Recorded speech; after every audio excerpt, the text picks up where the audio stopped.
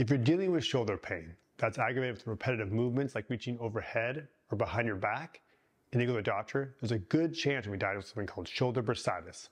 But the thing is, this is actually a pretty rare condition in isolation, and often it's something else. So if you're given treatments of rest and ice, you're probably frustrated because the pain is still there. Welcome back, everyone. Today, we're going to talk about shoulder bursitis and how it's almost always secondary to something else. My name is Dr. Zach Grewitt here at Performance Sport and Spine in Seattle, Washington. I'm going to show you what really is probably causing your pain, the best exercises to address it, and that surgery may help some, but for most of us, it's not needed, and that research really shows that conservative care and time is just as good as surgery. So don't rush off under the knife and do these exercises that we're going to show you. Reference, let's look at the model. So right now here we have the scapula or the shoulder blade. This bone right here is the clavicle or the collarbone. And then this big bone right here is the humerus or the big bone of your upper arm. And then the shoulder joint here is a ball and socket joint. And it's the most mobile joint in your entire body. And there's a labrum back here that kind of help deepen the socket. These orange things right here are ligaments to help stabilize the shoulder. And then these around the ball are your rotator cuff tendons. And these muscles work in a conjunction to help dynamically stabilize the shoulder and keep it strong throughout the movements. Well, under these tendons or these orange things, there's these little cushions called bursa. And what these do is they help cushion and reduce friction between soft tissues like the tendon and hard tissues like the bone. But the thing is, these are designed to handle compression. They're very, very strong. So the first reason why this isn't probably bursitis is it's very hard to actually irritate the bursa because its very physiological function is to absorb compression. And for some reason, this diagnosis of bursitis is really prevalent in the medical profession. It seems like people really like to give that out. But the thing about that is now that we know that bursa is really tough to irritate, how often is it actually painful without other problems going on? And if you look at the MRI studies right here, it shows that true isolated bursitis, so when the bursa is irritated but nothing else is, it's only about 19% of the cases, so 1 out of 5. But these other conditions like impingement, rotator cuff irritations, is much more prevalent. So what I'm trying to get in this video is that true bursitis can happen some, but it's much more likely to be secondary to something else. Where you have weakness in the rotator cuff and bad motor control, there's abnormal movement that can cause irritation on lots of structures. So it's not just the bursa. And the thing is, that's just the symptom. It's the pain. You got to restore function, improve that strength, and improve that control with the exercises that we're going to show you to really commonly presents as anterior lateral shoulder pain. So kind of pain on the front and the outside of your shoulder. With true bursitis, the inflammation is always there. So if you have bursitis, the pain should be constant. It should be a dull and achy pain that gets very intense with compression. Ice often helps it, and the pain should be worse at night because inflammation often increases at nighttime. If it was truly the shoulder joint, there'd be associated stiffness, and it's usually worse in the morning. And then if it's the muscles or tendons, it's a different kind of pain that's often worse with loading. And if it's tendons, it often decreases a little bit as you warm up.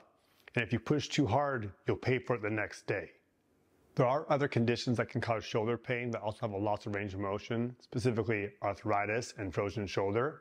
So we want you to do these movements to screen your shoulder to make sure you have full range of motion, to make sure it's not something else. If it is something else, here's a link that will address that. So the first screen is raise your arm overhead or flexion. Can you do it to 180 degrees?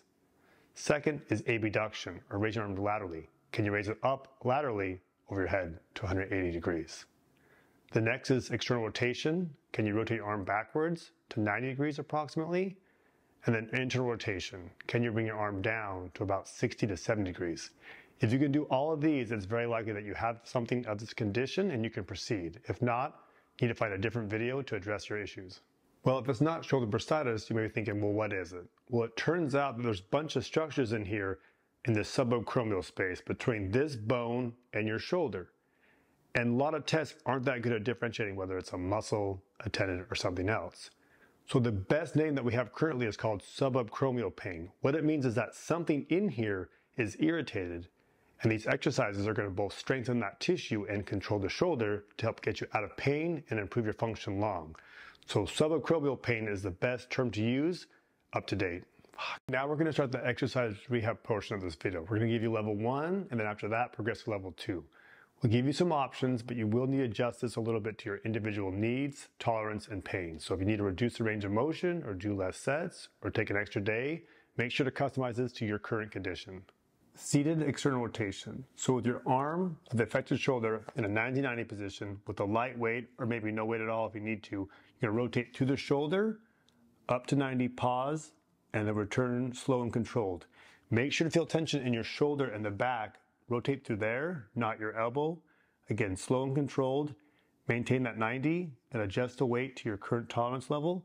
And make sure to go all the way back. If you only find yourself at 70 degrees, make sure to get all the way to 90 eventually, and then return to the starting position. You can also do this with a PT band. So same concept applies. Arm at 90, elbow at 90, rotate up, pause, and then return to the starting position. The band is great because it applies a little bit more tension as you go. So it's a different stimulus. So try both and then use the one that helps you the most, but make sure to get 90 and then return to the starting position. Table slide or wall slide. You're gonna have your hand on that same bench, pressing down lightly. You're gonna press down, raise forward, and then come back. Now for some people, it may start to get a little uncomfortable at some overhead positions. So for a while, you may need to reduce the range of motion and then gradually progress over time. But the goal is to try to get your arm as high up overhead as possible, and you may need to lean down a little bit, but you want to feel a good stretch in your lat and some nice tension in the back of your shoulder. So laying face down with your arm at 90-90 with the light weight or maybe no weight at all. We're going to rotate through that shoulder, bring in your forearm parallel to the floor, and then return to the starting position. Try to keep the shoulder and the elbow at 90, and make sure to feel tension in your upper back and shoulder blade, not your low back. Some people, it may help to bend your knees and engage your core a little bit, so the motion is going through your shoulder. You're not arching your low back. Again, try to keep that 90-90, and make sure it's slow and controlled and get that full external rotation of 90 degrees, and then return to the starting position. Prone shoulder elevation. Laying face down with the affected shoulder straight and the elbow extended. Make a fist with your thumb. Point your thumb up to the ceiling. Return to the starting position. Again, you may need to bend your legs and squeeze your core, but make sure the tension's through your shoulder and not your low back. Try to raise your arm up as high as you can through the shoulder. Pause, and then return to the starting position. Supine external and internal rotation. So laying on your back with your arm and elbow at 90. I want you to stabilize the front of your shoulder with the opposite arm. We're going to drop the weight down to the ground, pause, and then return to the starting position. Again, if you need no weight at all, that's fine, or reduce your range of motion initially. But the goal is eventually to get all the way down to that full range of motion. And then the next one would be internal rotation, so bringing that arm down. Now this can be a little more precarious, so you may want to ease into it or start slower, but you want to keep that shoulder from rounding forward. So keep some pressure with the opposite arm, go down and back. We prefer you to do external for the full amount of sets and then internal, rather than going from one to the other, so you can really control the movement. But again, it's slow and controlled down and then back. And once those sets are completed, down, forward, and back.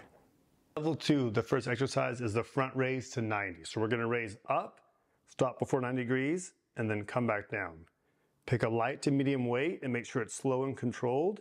And keep your elbows straight and raise your arms straight out and forward. Pause, and then return to the starting position. To progress over time, we're going to raise all the way overhead, as we demonstrate here with the same weight. For pressing, I want you to lay on your back with a light weight, and I want that elbow to your side. And with our arm there, we're going to press up towards the ceiling and come back to the starting position. I want to make sure your arm keeps tucked in because that's going to be the least challenging position initially. And then over time, you're going to bring your arm out to a 45-degree angle like we demonstrate here, and then press. And then the third level is to bring your arm up to 90 and press. But go as you can and gradually progress, and don't rush this one. For the push-up progression, we're going to want to start with our hands and arms about the same height as our shoulders.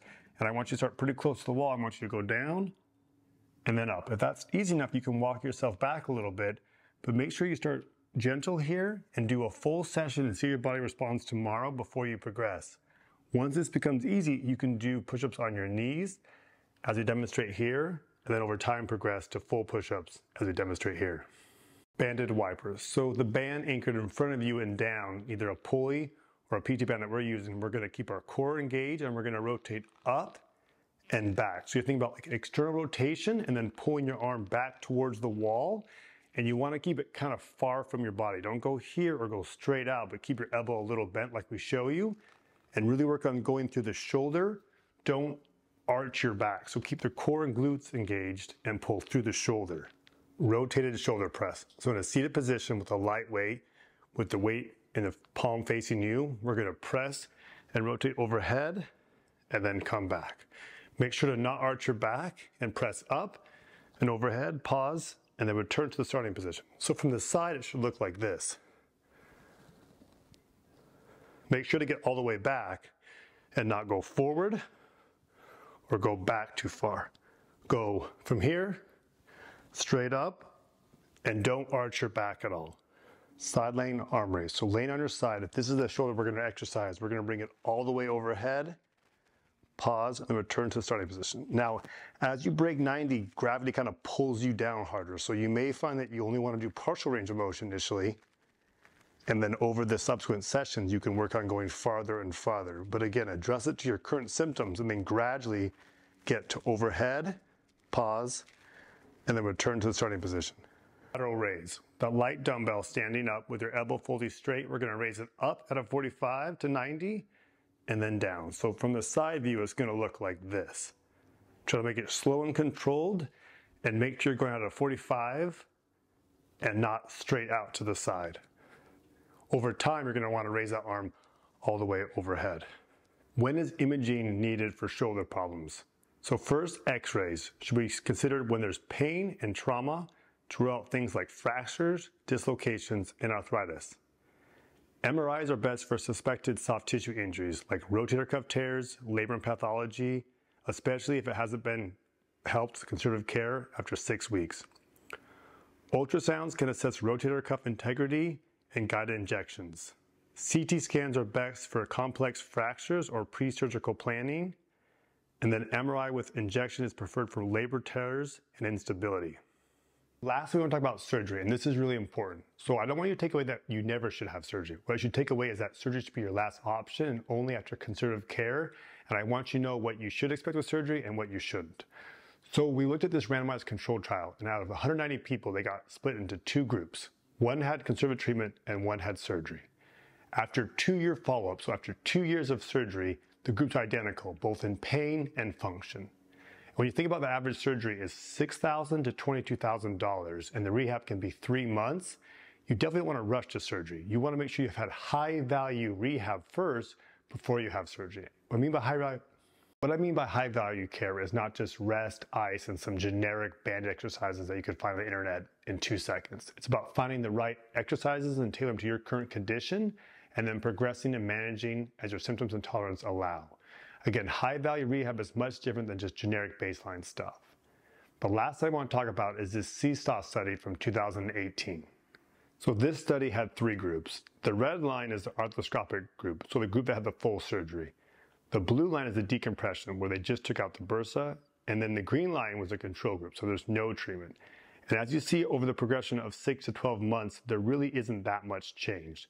So sometimes just time is what's helpful. And what I want to bring to your attention with this study is that sometimes treatments are added for effect when really things just get better with time. So again, surgery should be used for some people, but don't rush into it, and it definitely isn't your first choice. So in summary, shoulder bursitis is a real thing, but it's highly overdiagnosed, and you're probably not dealing with just bursitis, but other things. So if you're going to treat it with just ice and rest, you're going to be frustrated. If you do these exercises and strengthen your shoulder, you're going to be happy and for a long time.